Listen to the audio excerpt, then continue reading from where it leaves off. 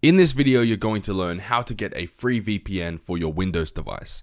Let's get into it. Okay, so what we need to do is go down to the bottom left here, click on the Windows Start icon. Then you want to click on Settings.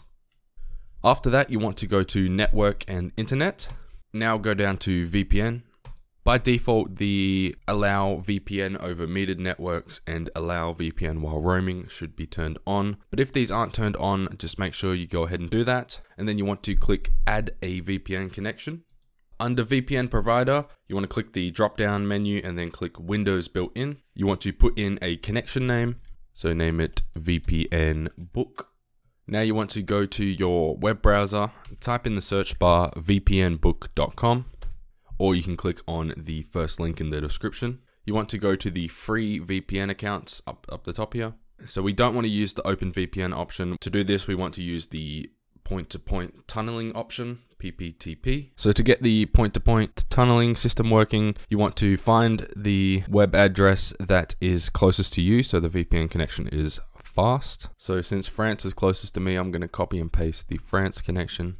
And in the server name or address, you want to paste the VPN address that you just copied. Next, you want to select the VPN type. So select point-to-point tunneling, as that's what we're using. And we're going to be using the username and password, which is listed on their website. As you can see here, it's VPN book, and then it gives you the password. But you don't need to enter it here. After that's all entered, you want to click save. And now you should have the VPN book connection ready to go. So you want to click on it and then click connect. And it's going to ask for a username and password. So enter the username, which is VPN book. I'll also leave this in the description below, but it is on the website. So go ahead and enter in the password. You cannot paste it because it gives us an image file. So just type it in and then click enter when you're done. And as you can see, it is connected. So now we're connected to a VPN. I want to show you that this does work. So to check that it's working, I'm going to go to what's my IP address. And as you can see, it thinks that I am in America. As you can tell by my accent, I'm obviously not in America.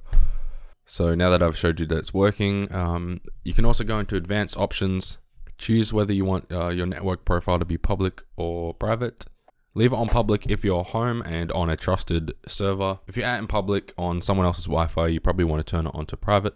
And to disconnect from it, you want to click on it and click disconnect. And if disconnected, it would say nothing. And to remove, you just click on it and then press remove, remove again, and that will remove the connection. So that is it for this video. If it did help, please hit that like button. And if you're new to my channel, hit that subscribe button as well. I make daily tutorial videos on this channel. Also leave a comment with anything that went wrong and I'll do my best to help you out. Also leave your suggestions for videos you want to see on the channel in the comments below. And that is it from me. Peace.